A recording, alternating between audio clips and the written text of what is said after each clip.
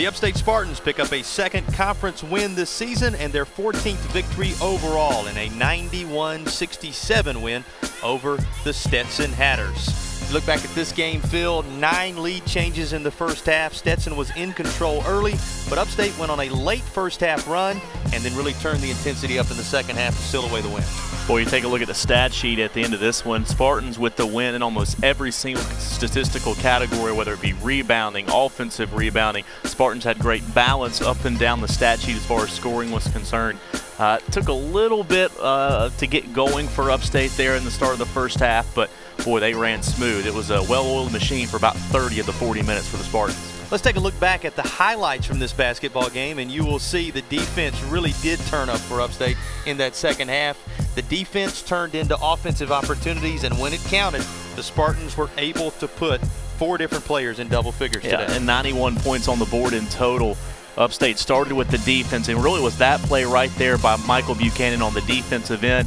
We talked about the balance inside and outside scoring the basketball. Spartans knocked down 11 threes in this contest. Well, check that, 15 threes, and also getting 28 points in the paint. That's pretty good balance. We saw Thomas with his 2 big 3-point baskets from the first half there, and of course Ty Greene in timely moments able to knock down several. When you talk about individual performances in this game, really 3 different players you can talk about here. A double-double for Michael Buchanan, who made his presence known in this game.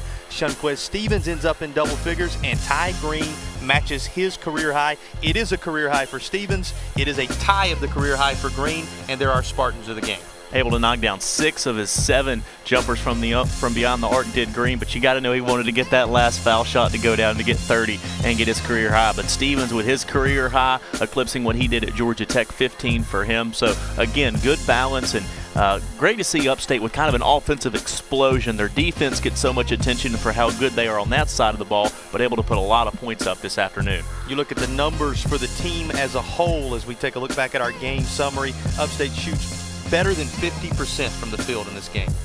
You look at that line for Upstate, Jason, nothing you don't like. Maybe the 14 turnovers, like to get that down a little bit if you're going to be greedy about things, but better than 50%, almost 90% from the foul line, 15 threes, you out-rebound them. Boy, it's tough to not like Upstate's performance today. Spartans even the all-time series with Stetson at 7 games apiece, and here's the impact that it has on the Atlantic Sun Conference standings. Stetson still looking for their first win of the year, but a little traction for the Spartans as they get ready to head on a difficult road trip. Absolutely, that's a great verb to describe it, or a great term to describe it. Spartans now have their feet under them a little bit in a difficult stretch as they'll go on the road to Jacksonville to play the Ospreys and the Dolphins. Stetson, as you see, at the bottom, 0-5.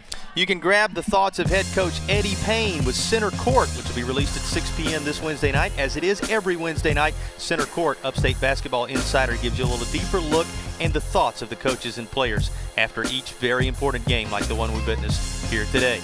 Our next broadcast coming up will be next week. We'll have 2 women's games on Thursday and Saturday. That trip the Spartans are making through the city of Jacksonville to River City against the Dolphins and then the Ospreys. Same 2 teams will come here. We'll have them for you with ESPN3 broadcast. We thank you for spending part of your Saturday afternoon with us. 91 points for the Upstate Spartans, and they come up with another 20-plus point win over the Stetson Hatters on a Saturday in late January in the Hodge Center.